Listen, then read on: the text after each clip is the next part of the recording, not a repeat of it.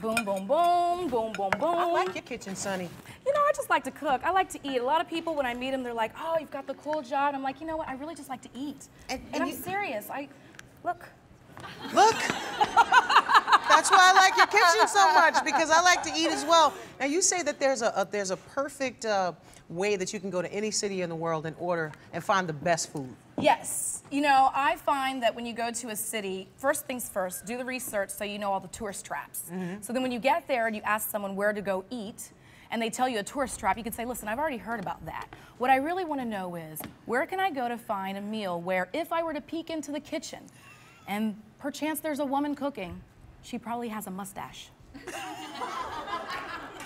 Oh, you think I'm playing? That has gotten me the best food ever. Because it has, because you know, what it makes them do is say, oh, she wants that down home. She wants that intimate, yeah, delicious good home. food. Exactly. Yes, and so that's what it is. Make sure you ask for a woman with a mustache.